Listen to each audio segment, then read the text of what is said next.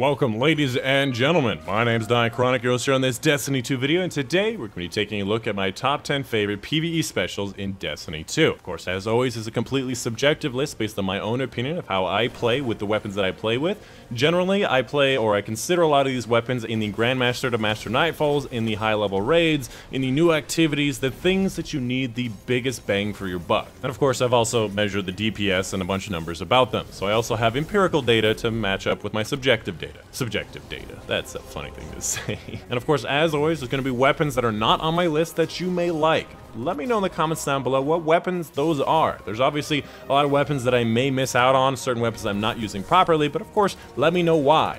Don't be one of those guys that just goes, I can't believe this idiot didn't even consider this weapon. It's like the best weapon in the game. And then I have to go down in the comments and just absolutely dunk on you by providing the research that I've done at the different like GG pages, looking at the stats, talking about how you'd use certain things and how you've probably never done a Grandmaster Nightfall. That's called a mic drop. Don't make me do it. What I'm trying to say is be kind. We're all human here. And of course, along the way, you can be seeing pictures of this spreadsheet that I made for you guys, fully public for you guys to use. All you have to do to access this spreadsheet is go to my Discord server, link in the description down below. And in the Discord server, there's going to be a channel called #SpreadsheetsDocs. And around the date that this video came out in, you'll be able to find a link to that spreadsheet, as well as all my other spreadsheets for all the PvE, PvP, exotic armors, and all the builds that I also create. All the documents are there. And of course, the great community, the Tiger's Den, that I have on Discord, so stick around. Moving on to the main section of the video, let's go ahead and take a deep dive into the spreadsheet. In case you've never seen these before, this is what they look like. Dark theme, pictures out, color-coded, links to certain quests of exotics, of rituals, the different catalysts, how to get certain things, my recommendations for the perks, the mods for all the different legendary options, honorable mentions, my top 10, and of course, the beautiful DPS spreadsheets, talking about all the different numbers for all the different things, including the 4 new columns that I added this season with a crit factor, because not every weapon is expected to get the same number of crits, and this will help you get a better understanding of the actual real performance of all these weapons, on top of the fact that legendary weapons can have mods for major and boss spec, so they should be doing slightly more damage with that. So this spreadsheet is going to be the best version that it's ever been, and I have some ideas to make it even better in the future. Before I get into the top 10, I wanted to talk very briefly about the different archetypes of weapon. I'm not going to go as in detail as I usually do, but I just wanted to talk about the general idea of certain weapon types, why they're performing the way they are, and some general ideas, and then go through the top 10. First and foremost, we have the grenade launchers, which I find to be one of the worst performing weapons in the game. Obviously, exceptions here, Witherhoard and Mountaintop are doing really well, but if you look in comparison, for example, a kinetic spike grenade launcher, Malicious Birthright, 18,000 damage per shot, and then a kinetic spike grenade launcher, 26,000. So 26,000 compared to 18,000. Certain weapons are just not performing as well as they should, and a lot of people talking about Truth Teller being the new Mountaintop. I just disagree completely. I mean, look at this DPS, look at this damage, look at this. It's nowhere near it. In my opinion, the replacement for Mountaintop is going to be Witherhoard. I'll talk more in detail about that when I get to it. Up next, we have these snipers. In my opinion, these snipers need a pretty significant buff to them. They're doing pretty poorly, not only in the full ammo damage, but their DPS. They're also really hard to use. You have to get the headshots to get any amount of damage. It's like a 3-time multiplier for crit damage. Yes, they can be used from far away, so they're safer, but like, the only sniper worth talking about is going to be Izanagi's Burden. Borealis has that weird double damage thing, but it's hard to activate. It's very inconsistent, and you know, it's not as good in my opinion as Izanagi. So in general, in my opinion, even though we had that buff and debuff in Shadowkeep and Post Dawn that was back and forth, it's in the worst place it's ever been, and I definitely think it needs a big buff. My opinion, just make Izanagi's Burden take a bit more of a tumble in the full ammo damage, and raise all the other sniper rifles up. There shouldn't be a problem. For the trace rifles, there's a number of different trace rifles in the game: Prometheus Lens, Ruinous Effigy, Cold Heart, and Cold Heart seems to be doing the best with a pretty impressive DPS and full ammo damage, I might add. However, because of the fact of how they're built, you have to be looking at the target, shooting at them for the full 7 seconds it takes to use 101 ammo, makes it very dangerous to use. Higher level plays, you want a weapon that can maintain its DPS while being able to go in and out of cover, which is why Mountaintop is doing so well, and Witherhoard's doing well, and even Jotun, weapons that are doing poor DPS compared to others, are doing well because they can go in and out of cover, reload behind cover, and still maintain their DPS. And Cold Heart just doesn't do that. Next up, we have the fusion rifles. There's a number of really nice fusion rifles that are doing pretty great DPS, including the loaded question of 17,500 DPS, nearly 500,000 total ammo damage. Fusion rifles always take me by surprise, and I highly recommend you check them out. So actually a lot of really good ones, even outside that of the loaded questions, that are still doing really well. So fusion rifles are going to be the pro tip here. Try them. They're safer than shotguns, used at a farther range, easier to use.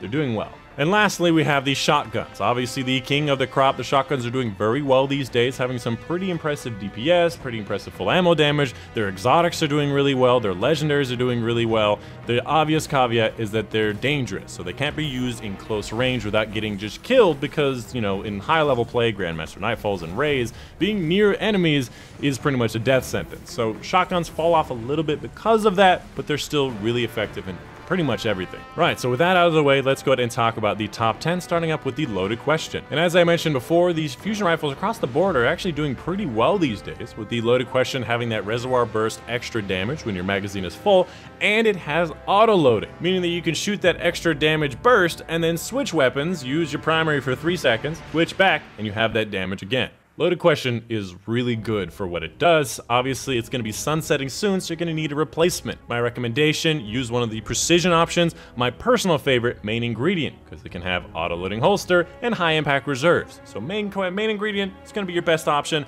And hollow words, the thing we get in Umbral engrams these days, has also a couple of good options as well, like Vorpal Weapon, helping you do more damage against bosses and mini-bosses. Don't just do what I do and just go, shotguns are better. I'm not even going to try fusion rifles, because they're doing well. Coming up at number 9 is a bit of a weird one. We have the Fourth Horseman, the best DPS in the game for all the weapons that I measured, and this is not even the upper bound. Right now, it's a very inconsistent weapon. If you fire all the shots at a single target with the special perk called Broadside, you should get more damage with each successive shot. And with the extra shot in your magazine up to 5, with the Catalyst opposed to 4, you should do even more damage with that 5th shot. But every time I tested the weapon, it resets halfway through. First shot normal, second shot a little bit more damage, third shot even more damage, and then 4 shots back down to normal. I don't know why, even though I'm holding the trigger down the entire time, the damage resets all over the place. On top of the fact that it's very difficult to control, so you have to have a very large target to be able to actually dump that ammo in, and on top of that, the reload kind of kills it in many ways. Now this reload is the measurement of the reload speed of all 5 or 4 shots in the magazine when you actually have a Lunafaction Rift on the ground and you can reload things as fast as possible. The actual reload speed of this weapon is actually really slow. Outside of using Marksman's Dodge on a Hunter, this thing is going to take a lot of your time reloading. Behind cover, it's usually okay, but it's going to be quite cumbersome. Oftentimes, this weapon does so much damage so fast that the enemy's health just pops back up because it can't even calculate how much damage you did. To demonstrate this, if I change the adjusted RPM, which is supposed to include the reload time, back over to 360, you can see the DPS goes to 86,000. Up next at number 8, we have the Imperial Decree. Now, I have been toting the shotgun as being the king of PvE specials for a very long time. The fact that it's a legendary weapon, it's one of the best legendary specials in the entire game. It's a shotgun, meaning it's pretty easy to use, albeit a little bit dangerous in the high level play, and you can get some pretty insane full ammo and DPS damage out of this weapon. Now the obvious reason you use this is for Trench Barrel. Cannot use auto loading with Trench Barrel, unfortunately, since it's in the same column, but you have good options like Grave Robber to reload for you automatically, or full auto to shoot a little bit faster. If you don't know, full auto increases your RPM by around 10%. So Imperial Decree, in my opinion, I just started leaning towards it over the Ikelos for quite a while now. It just does more damage per shot, allows you to take out those majors a little bit heavier handed, and of course it doesn't suffer that much from having to punch every 3 shots with the Imperial Decree, whereas the rapid fires suffer a lot because their advantage is going to be their RPM, which is getting stuffed by the fact they have to reload, or not reload, they have to punch. So generally I've been trending more towards the aggressive and lightweight frames, and they're just doing really well. Speaking of which, at number 7 we have the 7 Seraph CQC-12 Trench Barrel. In my opinion, is going to be the straight up upgrade to the Ikelos shotgun. You can see the fact that it has around the same full ammo damage and way more DPS, on top of the fact that it has the God Roll. Trench Barrel plus auto loading. If you have a Trench Barrel auto-loading 7 Seraph CQC-12, you've got, in my opinion, the best legendary shotgun in the game. And again, I mentioned this over and over and over again. If you have specials or heavy with auto-loading, it is so much more effective and so much better. During DPS, you can fire all the shots, switch to your other weapon, special or heavy, use the shots on that, switch back to it, and it's automatically loaded. It's fast, it's efficient, it's convenient, and it's very nice to have. If you ever see a good weapon with auto-loading, like Loaded Question, like Seven Seraph, you're gonna, and like Ariana's Vow, you're gonna have a good time. And I think actually Witherhoard, yeah, the Catalyst gives it auto-loading. There's a lot of great stuff. Coming up at number 6 in this top 10 countdown, we have the Lord of Wolves. In my opinion, the more consistent, easier to use version than the Fourth Horseman that doesn't necessarily need the Catalyst, but the Catalyst does help with the reload speed, which is nice. Now I'd like to direct your attention on the spreadsheet to the fact the crit factor for Release the Wolves is 30% compared to the 70% of Lord of Wolves, and it still does better DPS. Now it is a lot harder to control, and you really do have to barrel stuff the enemy because the thing just goes straight left and right sometimes. But if you get used to this weapon, even the regular form, you have to get used to it. It can do some pretty impressive DPS at a comfortable slug shotgun range. But you do have to get used to it. I've said this 3 times now, this weapon, it feels weak when you first use it, but when you get used to it, you get those headshots, it can be pretty saucy. Moving on to number 5 in this top 10 list, the number 1 worst damage dealing weapon in this entire list, we have the Divinity, the ultimate support weapon. Now this does a lot of things. First of all, the damage it deals is not really that important. The main reason you use it is going to be for this Judgment perk, where sustained damage with this weapon envelops the target in a field, makes this little blue bubble around it, that weakens it, meaning it takes 30% more damage from all sources, and it disrupts them, meaning that they're stunned a little bit, and they deal less damage. Something that not a lot of people realize is that disrupting makes them deal less damage.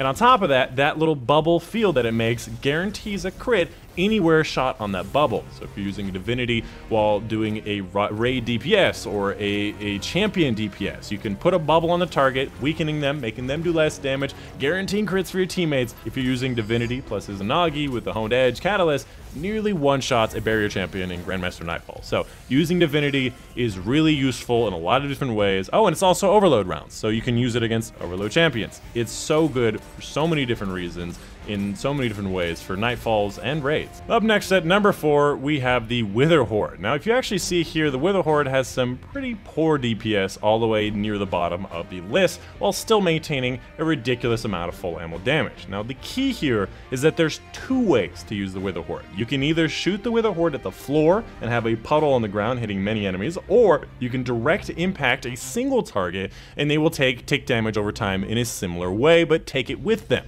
And you can do both at the same time. So if you're doing floor plus direct damage on a single target, your DPS can be around 13,000 while maintaining a 1.3 million full ammo damage. Very similar to the ways that Anarchy works, where you want to just pop it down and then switch to another weapon. Consider this for a second.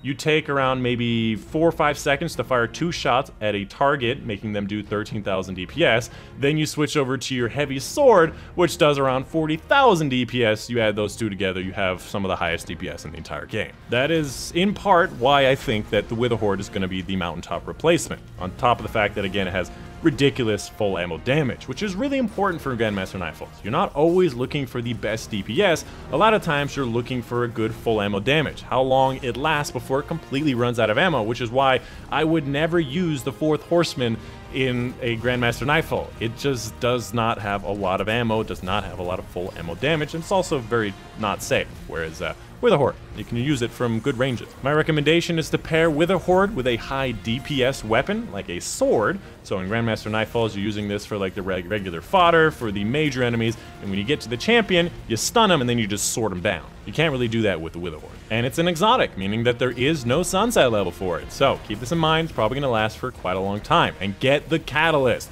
The Catalyst gives it auto-loading, which is obviously insane. Coming up at number 3 in this top 10 countdown, we have the Izanagi's Burden, ×4 Honed Edge, plus the Catalyst gives you a ridiculous 70,000 damage with a single shot. Now this is obviously relative to the activity that I use, which is the Lost Sector boss in Cargo Bay 3, but as you can tell with all the other numbers, there's literally nothing else that's even close, remotely close to this damage. The downside obviously is you have to reload between every single shot. that is not really that big of a problem. If you remember what I said before, the ability to shoot a target, go behind cover, fully reload, and then go back out behind cover while maintaining this kind of DPS, which is still significant and good DPS, is very powerful, especially in Grandmaster Nightfalls and in raids. If you want to deal a ridiculous burst damage, Izanagi's Burden is going to be your best bet. The big downside is the fact that it is a sniper, meaning that it cannot be used in close range. So use a good close range like a sword to pair up with it. Coming up at number 2 in this top 10 countdown, we have the Ariana's Vow. Now this weapon actually surprised me by how high the DPS number is for it. Now that's not to say I didn't use it. I use this pretty religiously in my Grandmaster and Master Nightfalls because of its crazy ability with barrier rounds to destroy barrier champion's barrier very quickly, much faster than any other primary ammo option can, and it has good range. It has auto loading with a catalyst. It has 9 shots with the catalyst. It has good full ammo damage. It's a hand cannon, so if you're using double hand cannon, you get 2. You can use perks on your armor for both of them. You can use it in like the double special combo with Mountaintop plus Ariana's Vow to get a ridiculously high amount of damage while still maintaining ammo. I trip over myself when I talk about this because Ariana's Vow is wonderful. If you don't have this weapon, go to Raoul. You can get this weapon for an exotic cipher, and it is absolutely worth it. Not only for the fact that it's just useful by itself, but when you start doing Nightfalls with it, you'll see it's gangbusters. And finally, at number 1, we have the Mountaintop. Now, most people know the Mountaintop is one of the best weapons in the game. First and foremost, the DPS is not really out of this world. It's not the crazy DPS you'd expect or you see from some of these shotguns, from Loaded Question, from Izanagi's Burden. It's not that kind of DPS, and its full ammo damage is respectable, but it's not like the Wither Horde. Why is it that this is the number 1 weapon? It's the number 1 for a number of reasons. Firstly, its base damage, 26,000, is just way higher than everything else around it. Another kinetic, spike grenade, malicious birthright does 18,000 compared to its 26. So off the bat, it's already cheating. Secondly, it's lightweight, meaning that you run faster with it. Thirdly, that it shoots perfectly straight and very fast, meaning you can snipe targets with it far distances, which I do all the time. And fourthly, probably the biggest part, is that it explodes on impact with the surface. Every other grenade launcher in the game outside of Wither Horde bounces off of surfaces, and it pisses me off. Not only for the fact that you deal less damage with the explosion, oftentimes you're not getting that impact damage, which is the entire point of Spike Grenade. This weapon is going to be sorely missed with the sunset. I gotta tell you, I've been using it for a very, very long time, and it was very, very useful. But looking into the future, we might get ourselves a new version of Mountaintop. Outside of Wither Horde, we might get literally a new version of Mountaintop, maybe within the next few seasons. So keep an eye out for that. Anyways, that's going to be pretty much the end of the video. Let me know in the comments down below if you have any questions, concerns, or something that I missed, something that you'd want me to take a look at, or if you just wanted to say, hi, I like the color green. Let me know in the comments down below.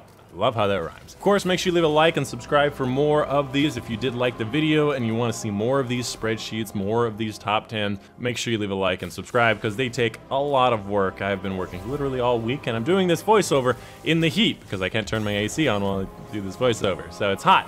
Anyways, I gotta go. I gotta turn this AC on. I hope you guys did enjoy. My name's Dychronic, and I'll see you guys on the next one.